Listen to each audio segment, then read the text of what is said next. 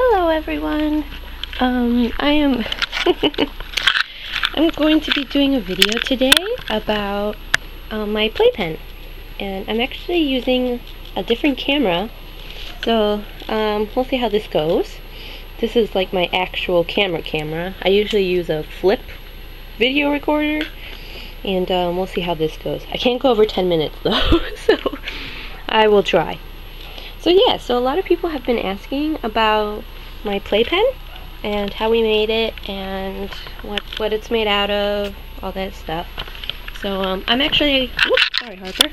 I'm actually at home for winter break, so this is my cage at home. There's the Ferret Nation, and here's the barrier, and then my bed's behind me. So there we go. That's what it is. We put the barrier up so that they can't get into the closet there, and then my door is right there. Don't mind this monstrosity. That's to keep Harper from jumping onto the top of the playpen. So thanks, crazy Harper. But we also don't want them to get on the shelving unit over there. So yeah, so it was actually just these bottom boards before, when I had Chiquita and Raya and Phoebe.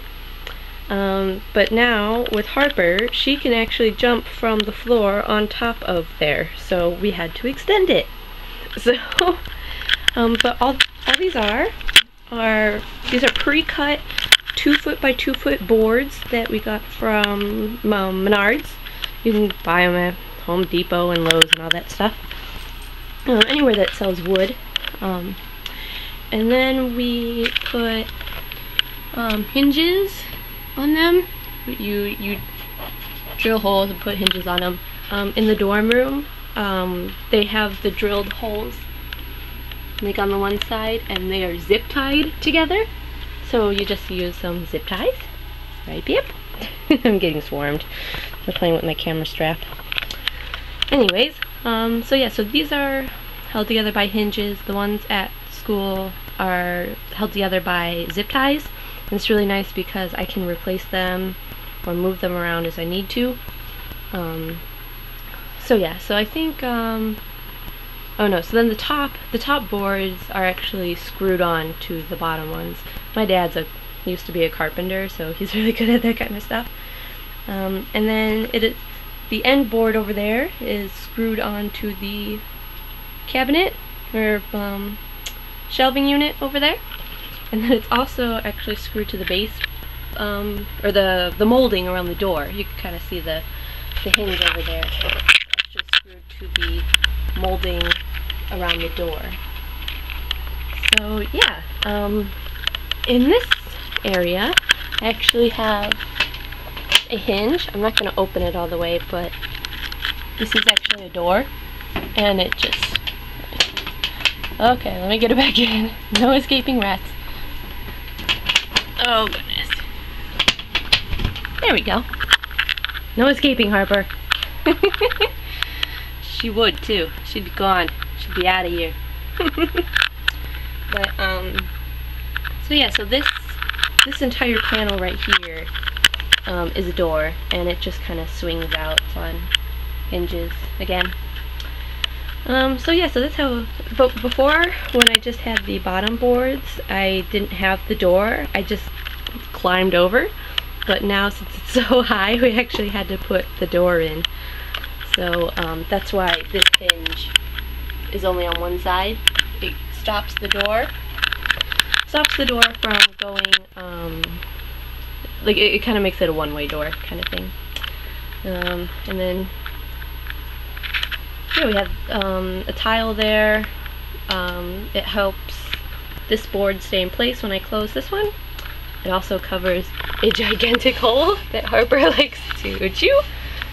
So yeah, I guess I'll say a little bit more about the playpen itself.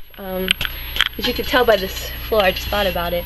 There's actually carpet on top of carpet, and I don't have...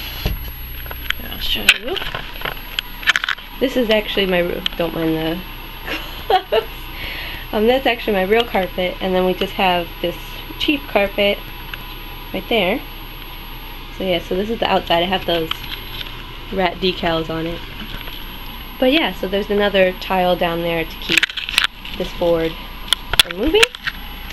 And then, yeah, it's just, oh my goodness, I have someone climbing me. Thank you. So yeah, so let me try and go all the way back here. You can see, there it is. So there is the barrier, the playpen, or whatever you want to call it. You can also use baby gates. I've seen people use, you can get like playpens from the pet store, but rats can climb them. So I have found that the wood boards are really the best. They're really cheap, and they're already pre-cut for you. This is, I think they were like $2 a board or something. It was something ridiculous. And my dad cut some of them in half too. That's what the ones on the top are. They're just those cut in half. But yeah, at school, again, they're just zip tied together instead of this. So if you have a drill of any sort and some zip ties and some wood, you could make a playpen. They also, it helps if you have them like against a wall or something like that. They're not really good for just like freestanding ones, but I guess you could do it. And zip ties are pretty good. They're pretty strong. So yeah. So there we go. So what do you guys think? You guys don't escape. Pippa, do you escape? No. Daddy built you a nice playpen. So yeah, thanks to my dad. It helps when you have a dad that can build things. Like, he also built that stair, the stairs that come out of the Ferret Nation. So that was nice. So yeah, I hope you guys enjoy, and hopefully you guys learned a little bit about my playpen and how that works. The rats are actually attacking the camera and you can't even see it. See, here they all are. So on that note, bye!